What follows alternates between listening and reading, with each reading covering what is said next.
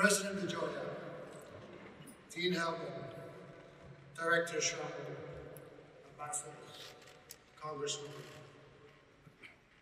dear professors, alumni, and also present students from Georgetown, MSFS, or SFS.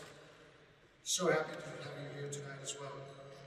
Good evening to all of you, and above all, thank you. Thank you for having me, for inviting me to participate in this wonderful MSFS Centennial Gala. It's certainly a true honor to take the floor. It's quite a challenge, having all of you in front of me. And it's a pleasure to actually visit for the first time this magnificent building of the United States Institute for Peace. And I share with all of you this unique occasion. Unique for Georgetown, unique for the School of Foreign Service, and unique for all of us here tonight. I have to admit, this event is also very special to me. Together with some distinguished classmates.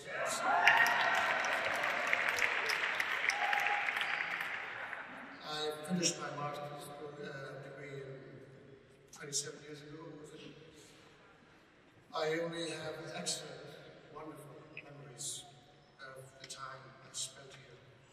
All those memories bring to my mind precisely at a time like this. But I will spare the details. Could easily drift out of focus. But I have to say, I'm thrilled to see so many good friends, good Georgetown friends. For professors, deans, Dean Crow, Dean Goodman, professors, Ambassador McHenry, good to see you, Jack Kroger, and I'm probably missing out some of you. It's really a great occasion to see all of you. The list would be long, so bear with me. I would like to congratulate, on the other hand, those who have received this special MSFS Centennial Living Our Values Award. All certainly well deserved, and I don't want to make too many differences, but please allow me and pardon me for signaling out and being a little partial by mentioning one amongst them. And that is, of course, my dear Icelandic friend, Ragga Árnadóttir.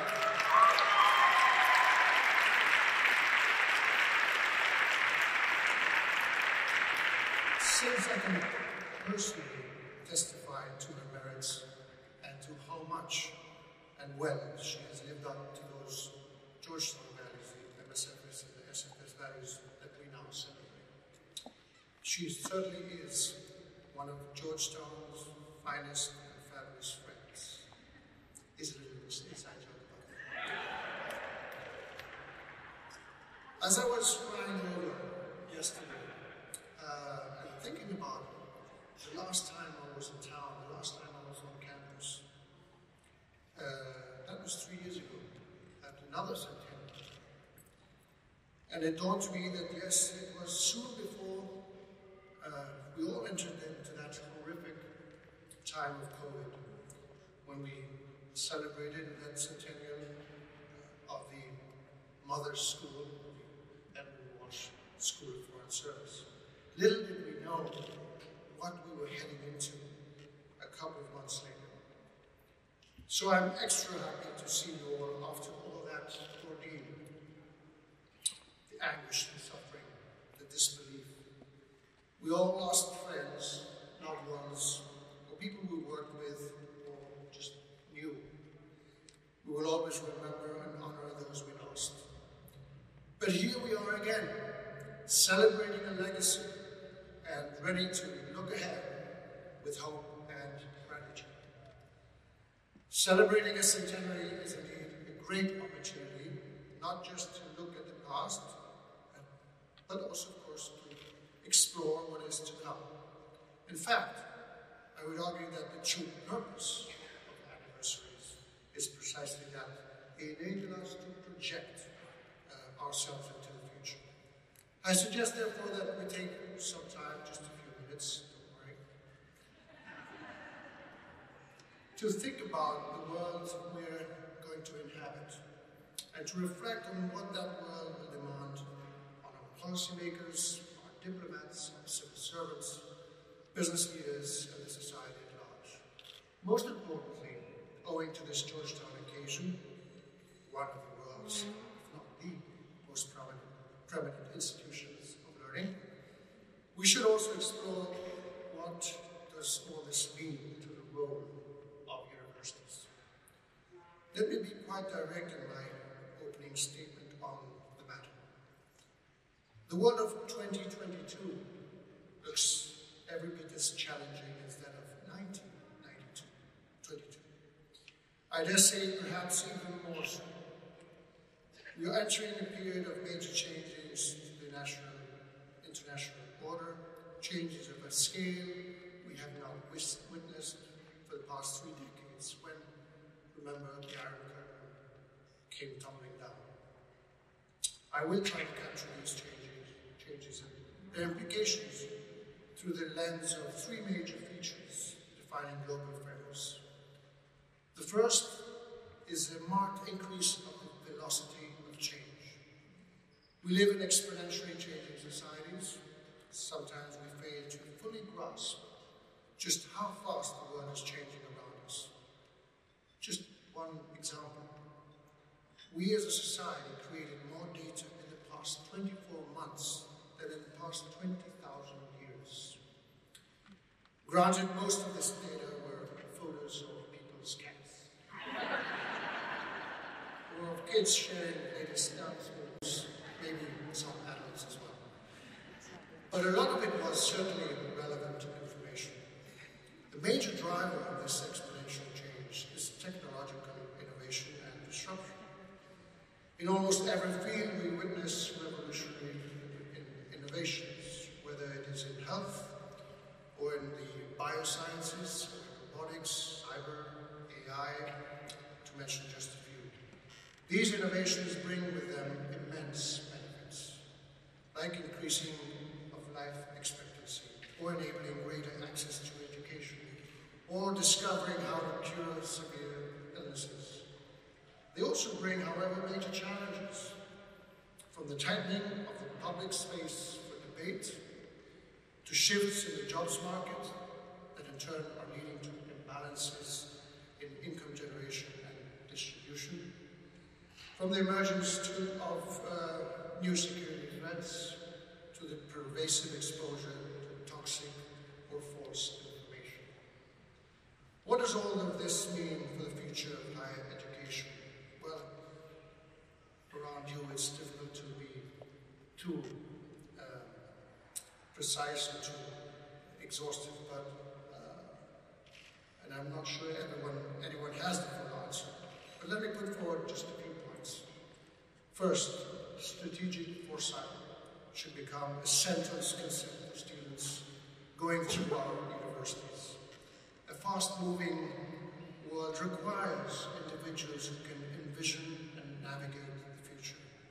Second, we should train our leaders to be adaptive and to be open to reskilling, retooling, reconnecting with our fundamental values and sense of purpose in a hyper-connected and accelerated society.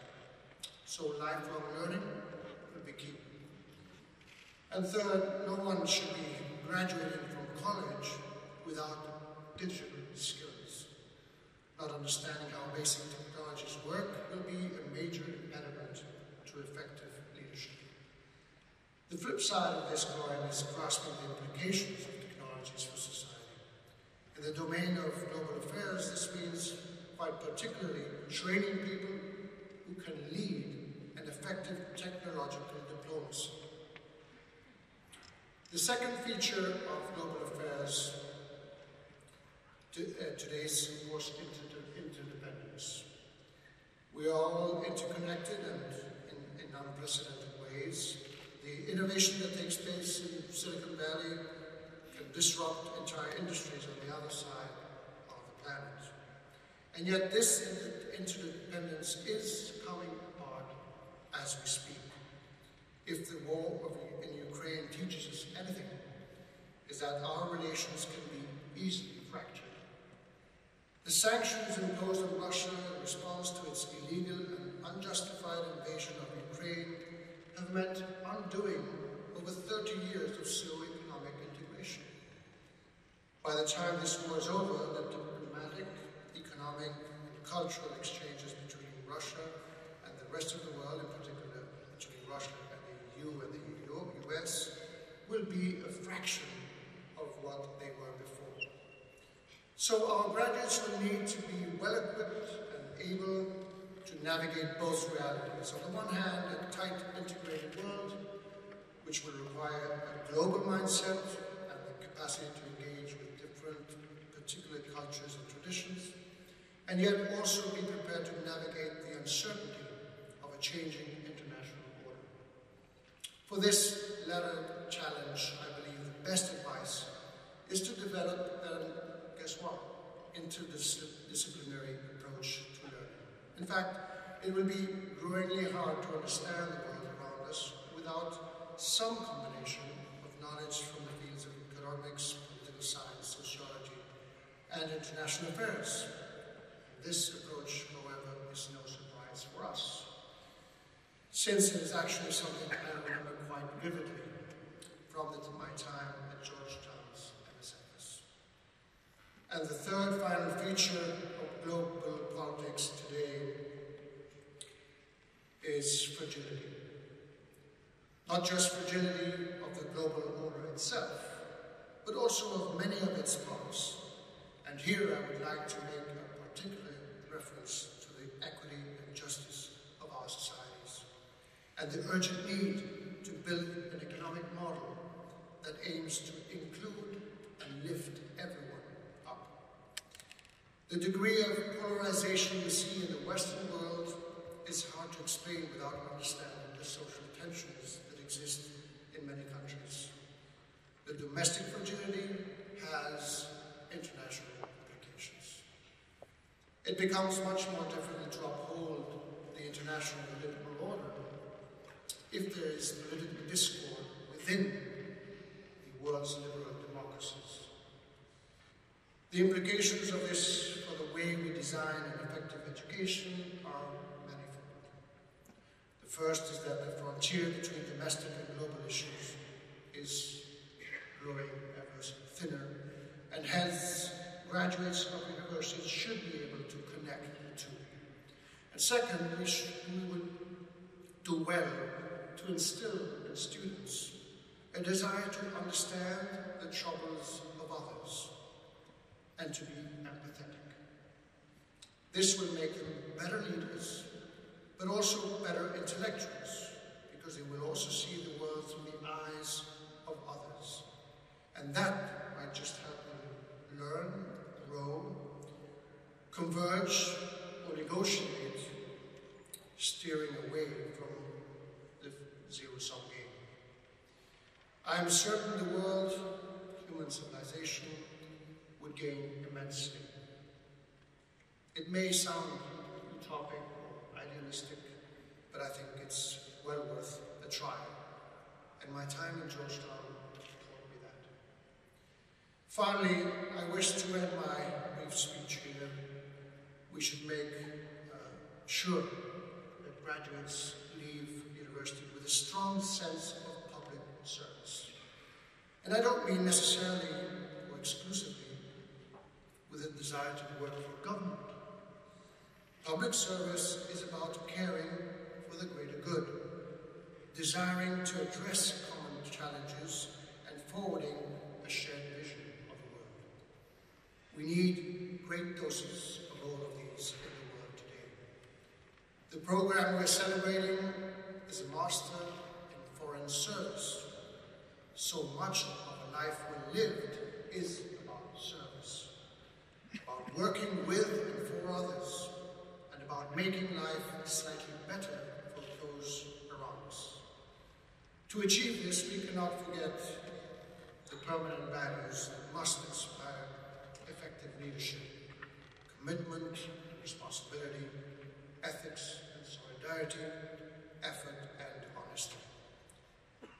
Thank you once again for giving me the opportunity to share these reflections on the state of the world and the role of universities in addressing the many challenges we face. We have all the tools to navigate what lies before us, and we also have excellent institutions of learning all over the world, particularly here at Georgetown University, which will support us along the way and will surely train the next generation of global leaders. Here is to another 100 years of excellence in education. And, as I said, to a Georgetown commencement speech in 2005, it was 10 years after I graduated. Good luck to you all, work hard, enjoy life, and congratulations to you and your proud families. Just one last thing. Remember how much Georgetown has given us.